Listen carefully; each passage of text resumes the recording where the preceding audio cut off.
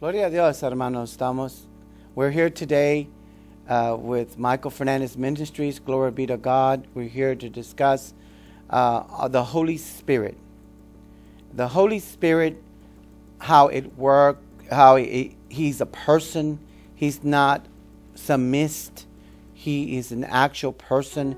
He's the third person of the Trinity. The Bible speaks very clearly the three that bear record in heaven: the Father, the Word, and the Holy Ghost.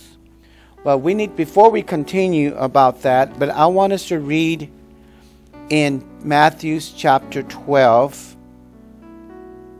verse 25. As a lot of people are going to listen on TV, a lot of people don't believe in the baptism of the Holy Spirit, speaking in tongues, or the gifts of the Holy Spirit.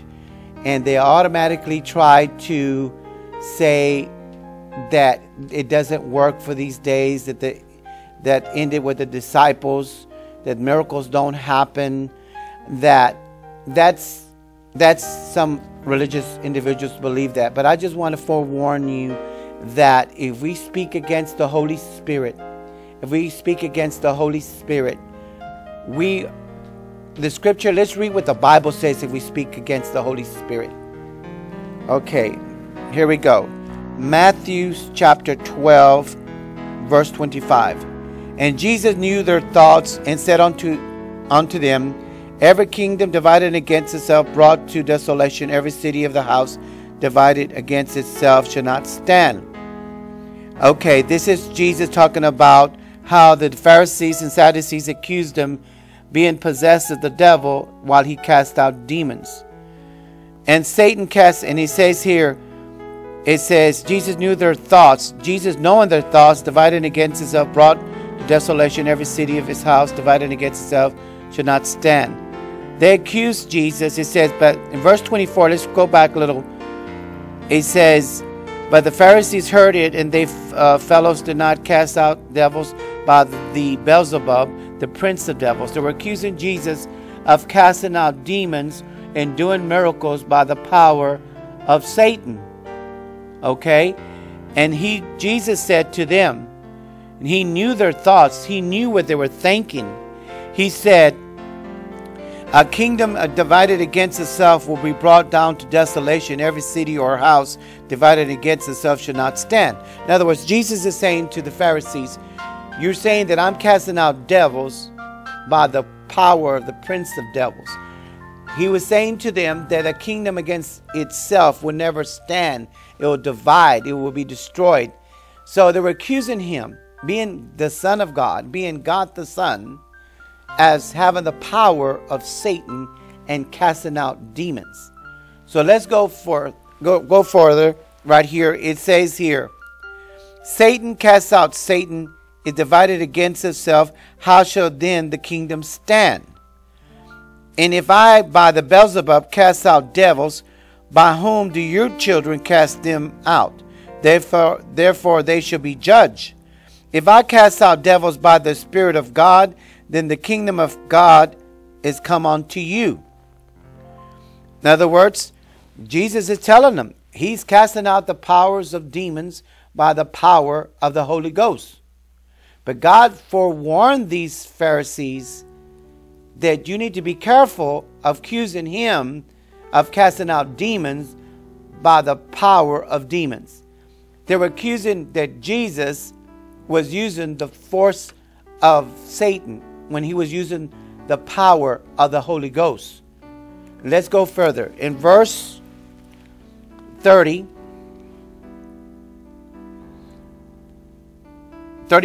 let's read this. Therefore I say unto you, all manner of sin and blasphemy shall be forgiven unto man. But blasphemy against the Holy Ghost should not be forgiven. Whatsoever you speak a word against the Son of Man shall be forgiven him. But whosoever speak against the Holy Ghost should not be forgiven him, neither in this world, neither in the world to come. It's showing me here that it's very important to those when we go into this topic about the Holy Ghost, speaking in tongues, healings, miracles, that these last days that the power of God manifests, that if we lay hands on the sick or cast out devils, don't catch yourself saying that I'm casting out demons with the power of Satan, because the Holy Ghost in me is the one doing this. The Holy Ghost is the one manifested in these last days. The Father, Son, and the Holy Ghost. The Father is in the throne. The right hand is Jesus Christ, who intercedes for us. But the Holy Ghost in these last days is the one talking to the church. But I'm warning people, be careful. Don't be saying, well, he got the power of the devil casting out the demons. Well, he got the power of the devil to heal the sick. Be careful, because God says if you accuse one of my brethren or one of the sons of God, saying that they have the power of Satan in them, casting out those demons, or have the power of Satan in them to heal the sick, be careful, because that's blaspheming against the Holy Spirit. Jesus said right here, he'll forgive you if you speak against the Father and against him, but he won't forgive you if you accuse that the power in him or in the body of Christ that is manifesting in these last days. Be careful that you don't catch yourself committing that sin, because that's one sin he won't forgive you. He made it very clear, you'll be forgiven for everything else. You speak against Jesus, say he's this and he's that, but when you say he has the spirit of the devil, or the body of Christ has the spirit of the devil, when ministers lay hands on the sick and do miracles in the name of Jesus, and you say they have demons in them and that that's the devil, beware. That is a very dangerous area to, well, I don't believe God would punish me. Well, that's how some of the disciples, what happened to Ananias and Sapphira when they lied to the Holy Ghost. I'm going to show you in the Bible what happened to them, how they fell dead to lying to the Holy Ghost. Got the Holy Ghost. You can't play and criticize the things of God just because you don't believe in speaking in tongues or laying hands on the sick. Shh. Just keep your mouth shut, because you could endanger your spirit, soul, and body. Because God made it very clear, blasphemy of the Holy Spirit will not be forgiven. Let's read it again. It says, therefore I say unto you, all manner of sin and blasphemy shall be forgiven unto men, but the blasphemy against the Holy Ghost should not be forgiven unto men. You read the scriptures verses before. They were accusing Jesus of what? Of casting demons out with the power of Satan. So that's what he's talking. It's not taken out of context. It was previous verses was talking about how the Pharisees were accusing him of being of Satan. Well, we're not taking it out of context. It made it very clear. Blasphemy of the Holy Ghost would not be forgiven you. So be careful. If we discuss these few weeks, we're going to be discussing about the Holy Ghost and how the Spirit of God used me in several meetings and revivals, and how the Lord gave me word of knowledge and word of wisdom. Oh, I don't believe that. That's you're of the devil. See, shh. Don't endanger your spirit soul for blasphemy against the Holy Spirit. Be careful, children of God, that you do not blaspheme the Holy Spirit. You better respect God, the Holy Ghost. He's the one who will reveal all truth. He's the one who will convict man of their sin. He's the one who seals us unto the day of redemption. Be quiet. Shh. Don't speak against the Holy Spirit. The Holy Spirit is God, the Holy Spirit. He is the one in these last days who is bringing this last day revival. He is the one who has the gifts, who will minister among the body of Christ. He is the one that will draw all men to Jesus Christ. He is the one who will bring this last day revival. Like I said, shh, beware that you not speak against the Holy Spirit. Let's go further. Let's go.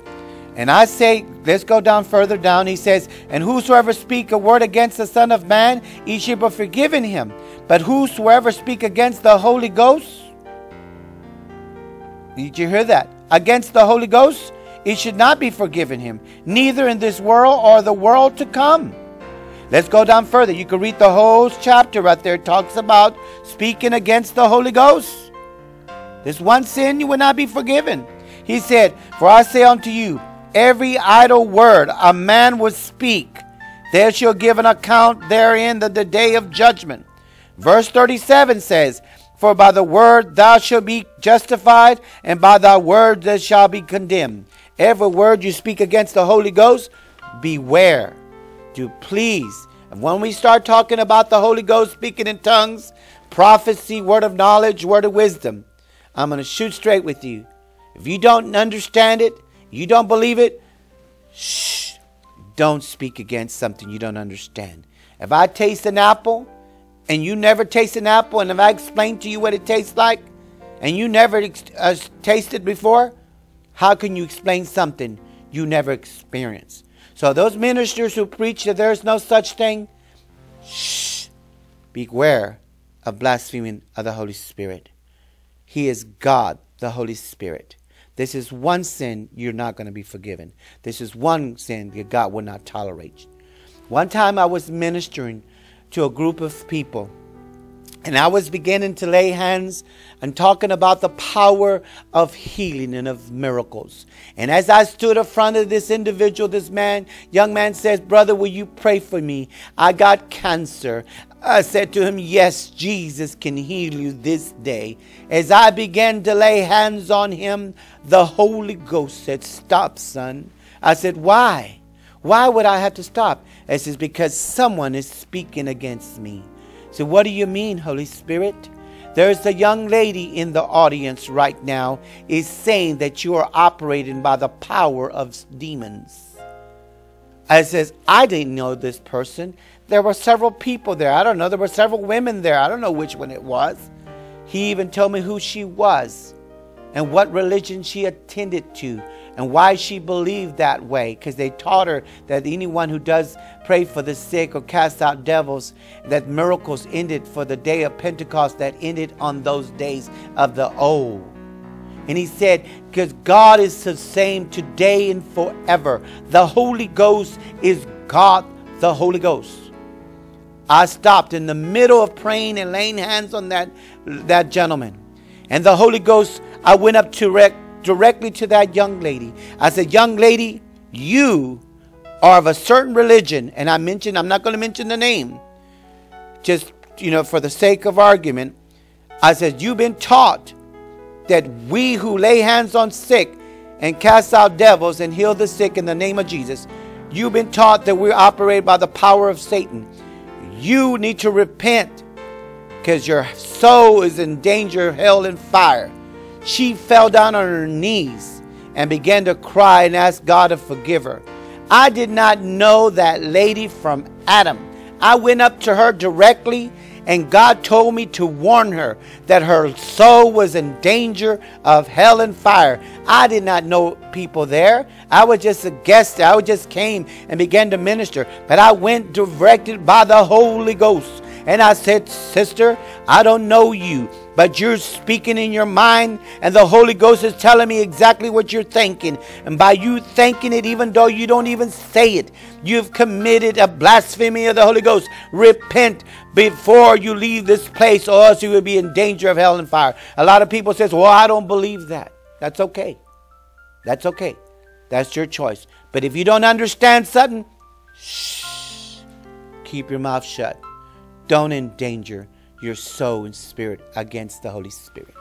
Don't speak about my Holy Ghost of my Father, the one who drawed me to the presence of my Father and to repentance. He is the one who would draw men unto Jesus. He is the one, the anointed one, who would teach all men the good news. He is the one who will convict the world of their sin. He is God, the Holy Ghost.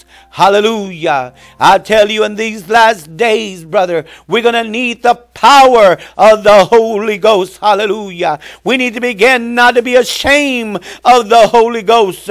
We need to begin to speak the oracles of God by the Holy Ghost. It is not by might, the word of God said, but it is by my Holy Ghost. Hallelujah. It is by the Spirit of the living God, brother, that these last days we're going to bring the souls We're going to preach the gospel, but the Holy Ghost gives the increase. The Holy Ghost will convict them of their sin. Hallelujah. Because you could preach this Bible all day long, but it's the Spirit of the living God that brings us to life. Hallelujah. It is by the Holy Ghost, brother. In these few weeks, we're going to be talking about the gifts of the Holy Ghost.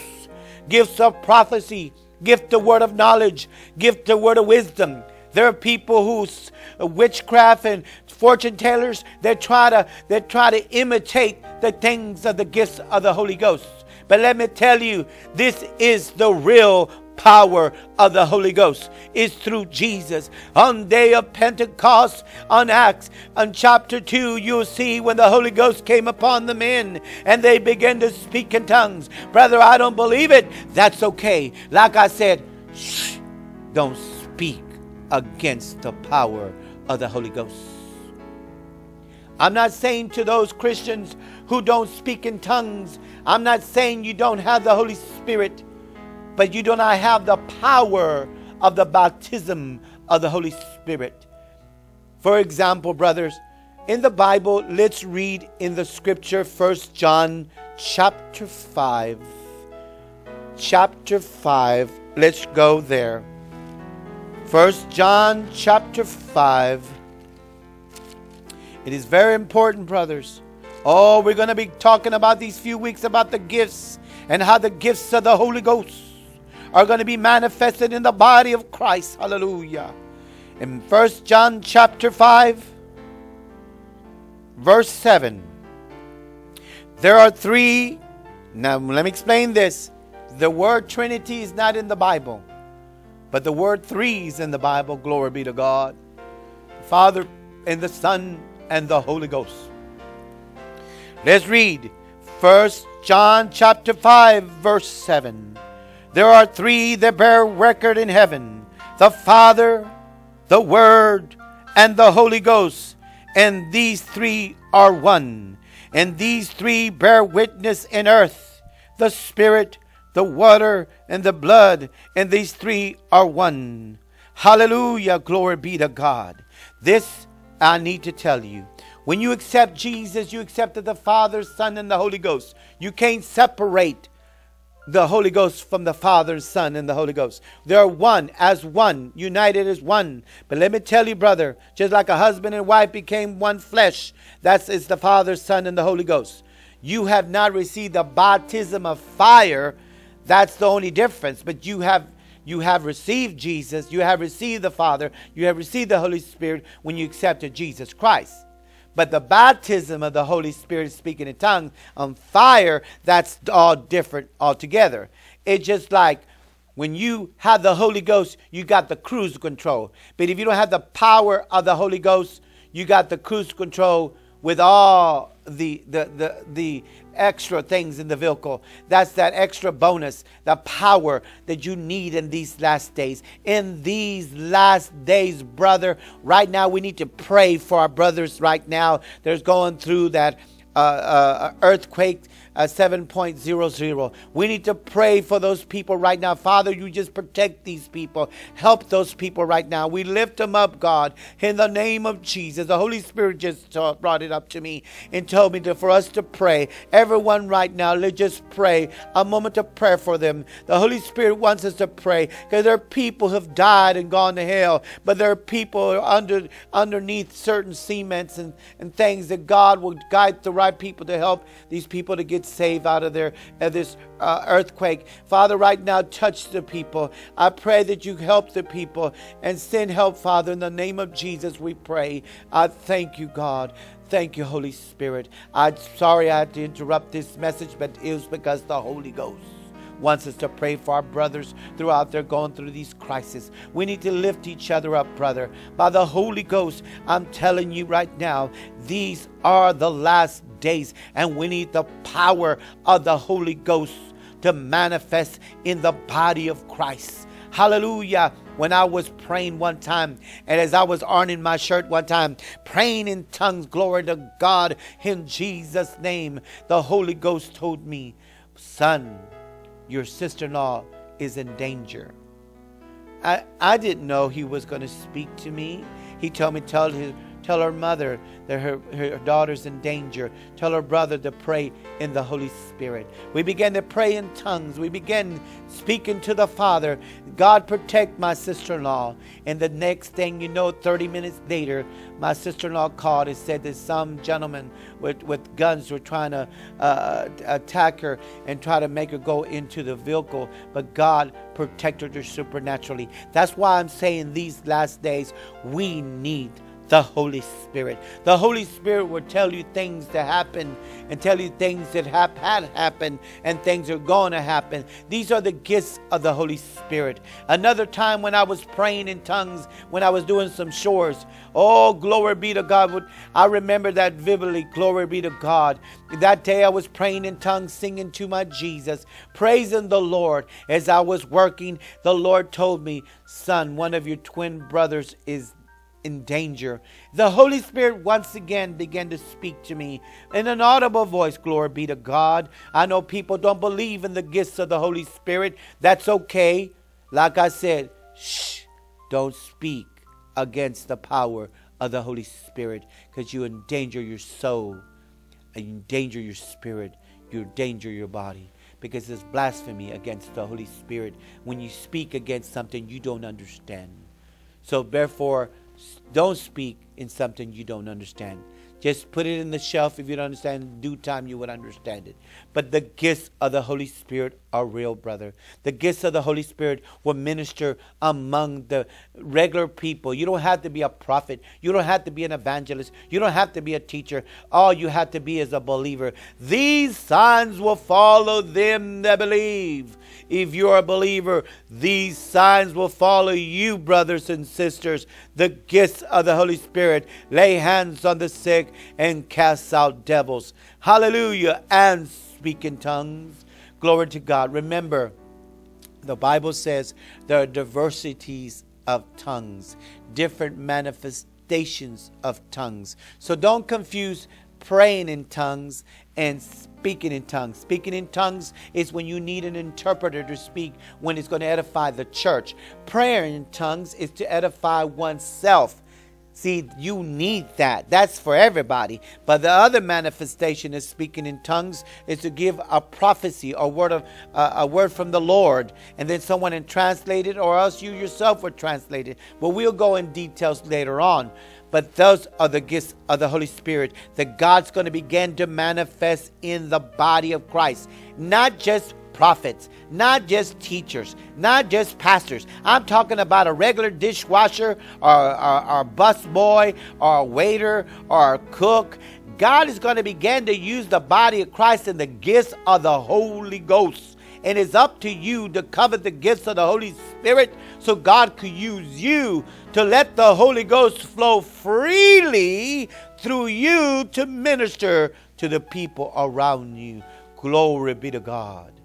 When the Holy Spirit told me that one of the brothers were in danger, I remember when I was younger, and I asked the Holy Spirit, I said, who it is? And he said to me, don't worry, just pray in the Spirit. And I began to pray, and I began to pray in tongues, and I felt a heaviness in my spirit, and I was praying in tongues. And